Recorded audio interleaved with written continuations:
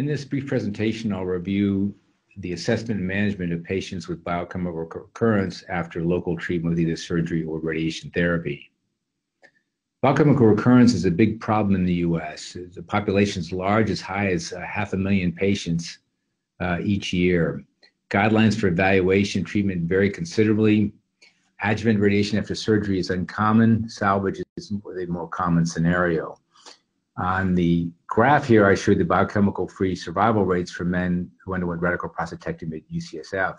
Rather low for low-risk patients, but substantial for those men with high-risk disease. When patients recur after surgery with a rising PSA, for some patients, the additional treatment is very clear. For others, the outcome after adjuvant or salvage radiation is less clear. So a patient who's got PT2 disease, Lesion 3-4 with a positive margin, that patient has a very high chance of being salvaged with radiation therapy. But take a patient with higher risk disease who underwent surgery who has negative margins, that patient's likelihood of response to radiation therapy may be as low as 8%. So increasingly now we're trying to treat such men with very targeted forms of treatment, identify which patients may benefit and where the sites of disease really are. This is a good example of a patient, 69-year-old man who underwent radical prostatectomy in 2014, T2C lesion, Lesion 3-4 positive margin. Patient underwent salvage radiation therapy for PSA recurrence of 0.34 in 2015, but then the PSA rose to 0.59. A PSMA PET scan showed a lesion in the pelvic bones, which was not seen on conventional CT scan, but seen very clearly here on PSMA PET scan.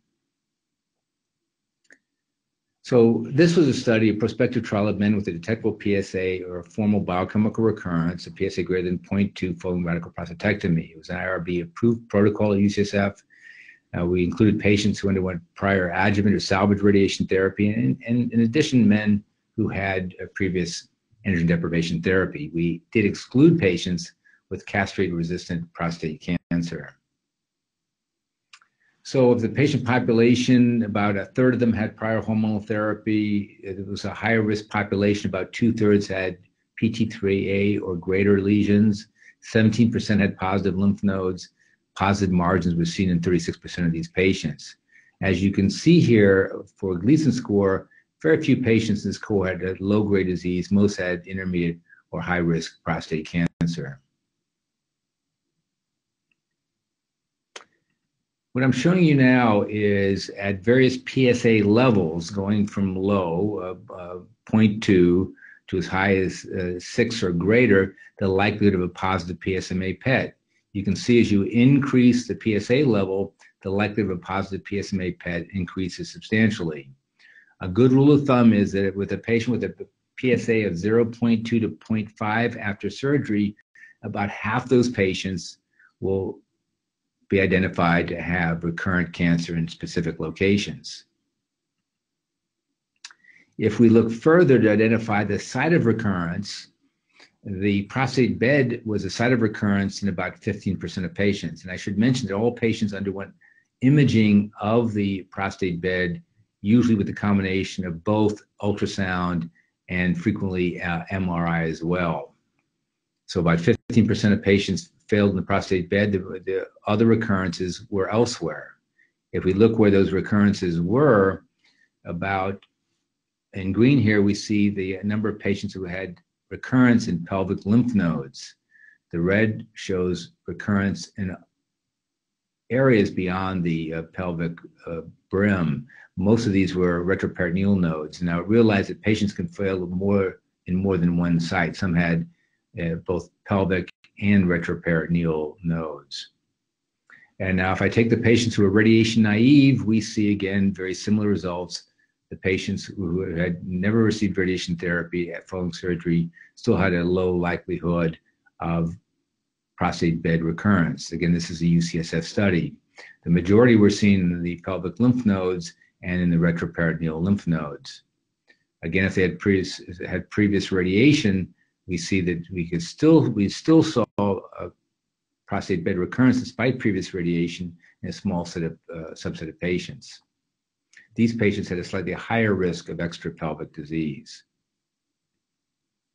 If I show you a summary of all sites in all patients, again, patients could have failed in more than one site. Again, 15% in prostate bed, pelvic lymph nodes in 45%, extrapelvic in 46%, bone in 24% of patients, and we saw unusual sites of recurrence, lung, supraclavicular nodes in about 7% of patients. This is an important concept, and this is a study done on patients before radiation therapy. I could have showed you a similar slide before surgery. Again, these are high-risk patients who underwent PSMA PET imaging, and it turns out that if you look at these patients and you use PSMA PET imaging, you'll change therapy in about 45% of patients. And the reason for this is that about 30 to 40% of men identified to have pelvic lymph node involvement have positive lymph nodes outside the normal fields for either radiation or surgery. So again, you will adjust your radiation fields and your surgical fields based on PSMA PET imaging in high-risk patients before surgery. If we look at the distribution of these lymph nodes, we saw them in lots of different locations. We frequently saw perirectal lymph nodes.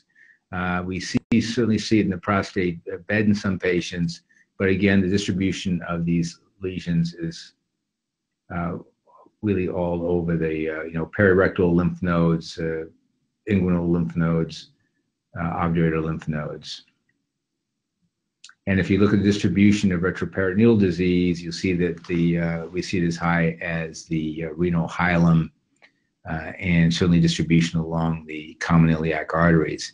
And we've actually seen it also in unusual locations, supraclavicular lymph nodes, paratracheal lymph nodes, the areas that we would not have identified it previously.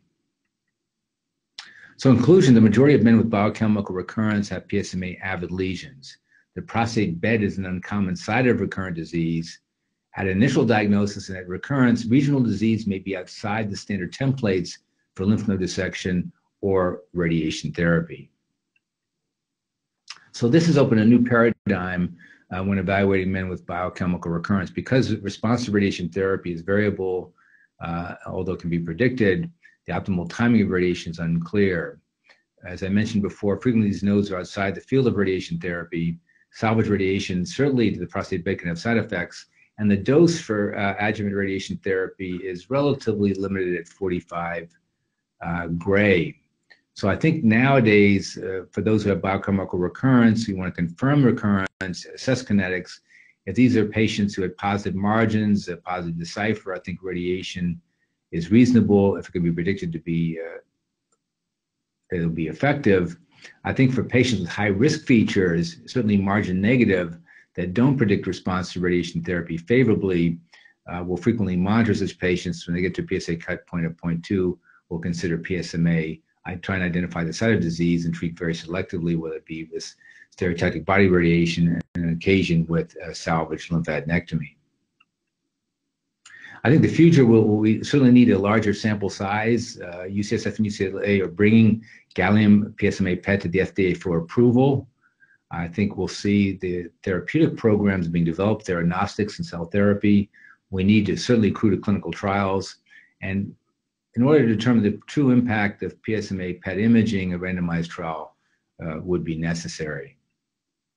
I think for the future, being a surgeon, one difficulty one has in doing a lymph node dissection is trying to identify normal size lymph nodes which might be involved based on PSMA PET imaging. So Intuitive Surgical has developed a PSMA PET fluorophore, and we hope by the first quarter of 2020 that we'll have a phase 1 trial here at UCSF where patients with high-risk features will undergo PSMA PET fluorophoral injection 24 hours before surgery, and then it will allow us to image with advanced Firefly technology both regional lymph nodes and the prostate to assess margins and perform a more targeted and therapeutic lymphadenectomy.